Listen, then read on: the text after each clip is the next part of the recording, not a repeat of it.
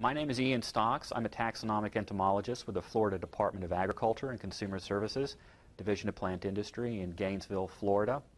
The groups that I'm responsible for are the scales, mealybugs and their relatives, and the Alorotidae, which are the whiteflies. Let's go ahead and go to we're going to go down. We're going to change couplets again, but we're going to go to the Pseudococcus longispinus. This is the long-tailed mealybug. So let's go ahead and get that one on the slide. And start. We'll start with 4X.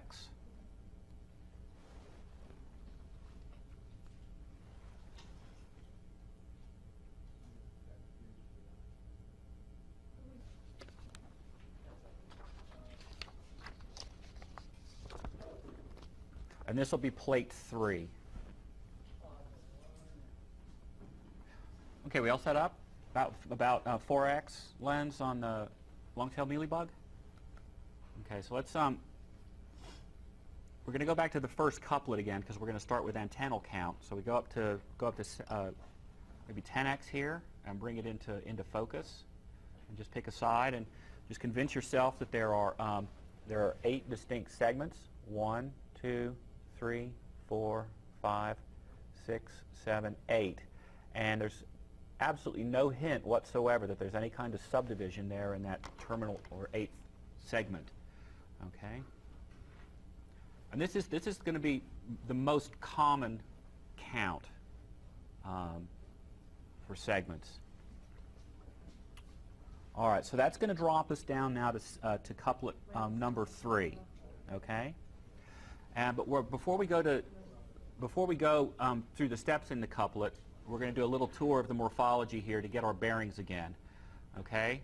So as I move from the anterior to the posterior region of the mealybug, we can pick up the eye, the mouth parts there in the middle, of course the base of the leg. Okay? And while we're on the leg, let's go out to the claw, go to 20X. Okay, so we all have the claw in focus now? All right, if you need to, you can go to 400X just to convince yourself that as you go through the focal planes here and look at the inner margin, there's no hint of a claw there, okay? All right, so even though that's not really necessary for where we are in this couplet, it's another character to bear in mind. Okay, so we'll go back out to 10X here, and we're going to scroll down all the way to the posterior end here. All right, and I'm at 10X here. Get our bearings a little bit. This structure here is the vulva. It's a little blocked up here, but that's where it should be. Here's the anal ring. Okay, the anal lobes here. And remember, there was a key. There was a character state in the first couplet we went through that discussed anal bar.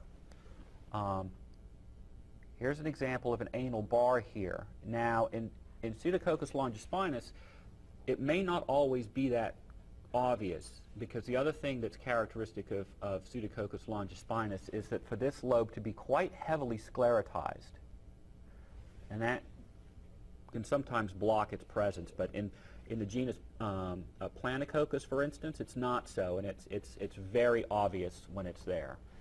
We can also pick up on the osteoles again here, okay, just slightly anterior of the vulva, and on this side here. And then we can also start evaluating for Cerarius. So here's the next one. One there. Okay. Just another couple of things for regional morphology here. We're going to go a little bit more in the anterior direction. I'll go pull out to 40 here. So this is the third pair of legs. If you come down about 3 or 4 segments, there's the circulus. So this is one of the circuli types that's called divided. It's fairly large. and there's an intersegmental line that traverses it, so that's called a divided circulus. Okay. Now, before we start counting things, I just want to make another kind of character clear. And go to 10x here. I want you to go to the body margin, find a Cerarius. So you'll have fairly prominent Cerari and Setae, or the sockets of the Setae. And change the lensing here. That'll help a lot. Okay, so these mounds here are the Cerari. Okay, and then just on the medial margin of that Cerarius, I want you to look for these duct structures here, these tubes. Okay, and then go up to, say, 20x. Okay, we're going to try a couple of different lenses settings here. First of all, you can tell that there are two different sizes. There's a larger one here, and it's flanked by two smaller ones. Okay, now you can just about perceive it in this one here, but you can see that there's actually a washer-like structure at one end of it. Now you can move around on the slide a little bit until you encounter, because these are widely distributed, so you can kind of move around on the slide a little bit until you find slightly different positions of it. Here's one where it's a little bit more clear that there's a more solid sclerotized structure associated with it. That's it in cross view there. And they become very clear when you find them in dorsal ventral view. And here's one on the screen right now. That one you can see it's a very distinct. So this is it with a slightly different lighting setup. I don't know if that helps a little bit there. Now, what you can do is move along the specimen on the margin for each Cerarius and evaluate the presence of those oral rim ducts. Okay, you don't have to worry so much for right now that it has two sizes, just that they're there. Okay. All right. So that's actually the first component of the couplet for the long-tailed mealybug, longispinus. Okay. The other thing that's important to look at for this one, and it's actually in the key here, trying to get a good picture on the screen, is that the Cerarius has not just the Cerari and Setae, or the sockets that indicate that they're there. It has a concentration of trilocular pores, and characteristic of the genus Pseudococcus and the related genus Dismococcus is that it has what are called auxiliary setae. Okay, and they are pictured in figure number 2 of plate 3. Okay. Now they may break off also and just leave evidence of their presence by a slightly smaller socket, but usually with a good number of Cerari, you'll find at least some Cerari with the auxiliary setae. Let me see if I can go up and here, that might help. We go up to 400 there. There we go. Oh, that's pretty good right there. All right, so this is a really good Cerarius here. There's a distinct mound-like structure. The conical Cerari and Setae, there's a pair of them, a concentration of trilocular pores, and 1, 2, 3 wispy flagellate-type Setae. Those are called auxiliary Setae when they occur on the Cerarius. Now you can bring into view the fact that it has a very prominent large oral rim, like in figure 3 of plate 3, and then the pair of smaller oral rims there. And you can get a really good sense of the fact that it's got a washer structure there. Okay. Also, these oral rim ducts will be more widely distributed over the dorsum as well. The regional distribution of oral rim ducts is a species level character for many genera. So there are sort of generally distributed over the dorsum in longispinus. Other species may have none distributed over the dorsum, restricted to the cerari or some subset of the cerari. Okay. Now let's see. Okay. All right. So the next, so we've established that there are oral rim ducts. With each cerarius having an oral rim duct and two smaller rim ducts, it has paired cerari and setae and smaller flagellate setae. So now let's see, we've also found the anal bar. So what we're going to do now is go down in magnification to the very posterior again. We'll find the anal lobes, the anal ring, and the region where the vulva is. Okay. Because again, if we were going to search for multilocular pores, if they're going to be anywhere, they're going to be around the vulva, which is on the ventral surface, around the 8th segment, so near the very end. And for Pseudococcus longispinus, they are not that abundant. So let me see if I can get the.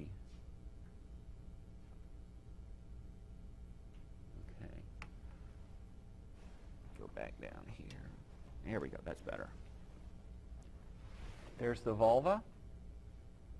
Okay, if I focus in a little bit, and I can pick up just sort of peripherally to the vulva a relatively small number of multilocular pores.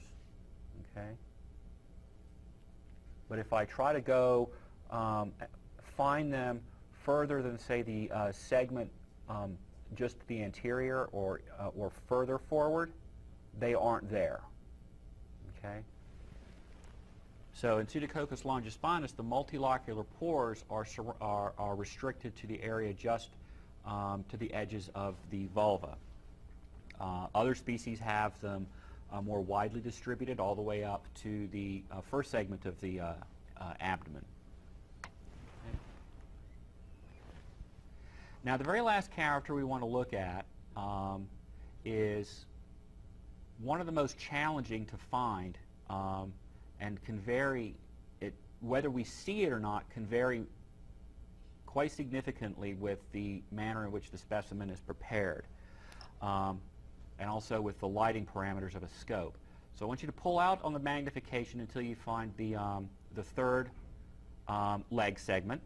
Okay, the third legs. Okay, and find the first segment of the leg. Okay, this is the one that articulates with the ventral body wall. This is the coxa. Okay, right here. Okay. Also, just by way of explanation, this sclerotized spur here is the coxal process. It doesn't figure very much into the taxonomy. But there are occasionally some characters associated with it. The next segment in the leg is the trochanter, fairly small, and then the next fairly large segment is the femur. Okay, and it's the femur and the next segment, the tarsus, that we want to pay some attention to. We'll come back to that in a minute. And the last articulating structure is the tarsus here with the tarsal claw. Now at 10x, get the distal portion of the tibia in view. So we're going to look around in this area right here, okay? All right. Now you're not really going to find much at this magnification, so you're going to have to go up to about 20x, so 200. Bring it back into view again. And I can see it under just general lighting here, but what we're looking for are what look to be white or clear dots, roughly circular in shape, though not as perfectly circular as, say, a socketed seta, but associated with no setae. So I can see them here. There's a small patch of those dots right here, but there's also some other setal sockets nearby for me to compare them to and see that they're different. All right. Now, I'm going to go up one more power here to 400x, because this is where you can really see them as a bit more distinct. And I'm going to have to change the lighting here. Now they've popped right out. Okay? All of these white dots here that are half the size or so of the setal sockets, which are there. Well, there's one. There's one. These are the translucent pores. Okay? Translucent pores are restricted to adult females. Okay, but they're not always present at the species level. Some species have them, some species don't. So you can't look for translucent pores, say, oh, they're not there, it's not an adult. The other thing is that they are restricted to the third leg, even in the adult. So when they're present, they're found only on the third leg in adult females. Now, if we go back up again to the coxa, some genera, some species have translucent pores on the coxa. Some genera with some species, but very, very uncommonly, have them on the trochanter. And when they're present, they're most frequently present either on the femur, okay? There's a couple of them here, and or the tibia, right in here, okay?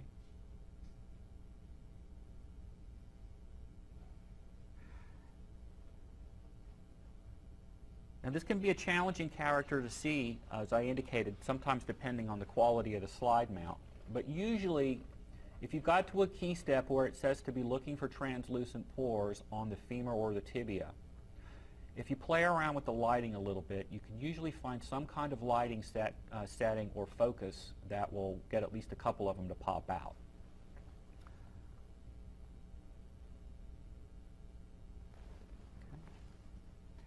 The other thing too is if it says if the species in question is diagnosed in part by having them on the femur and a tibia, if you're finding them just on the tibia, then you should be finding them on the femur if they're there. Okay, so if they're not there, it's something else. Yeah, since we're not going through every species in this key, when it comes to the translucent pores, the specimen that this is the species this is contrasting is the genus Paracoccus, species marginatus. Paracoccus, the species generally have a very high concentration of very obvious translucent pores on the coxa. Okay. So since they're absent from this specimen, it can't be a Paracoccus marginatus. But part of the species diagnosis for Pseudococcus longispinus is translucent pores on the tibia and translucent pores on the femur, even though that's not stated explicitly in the key step there. Okay?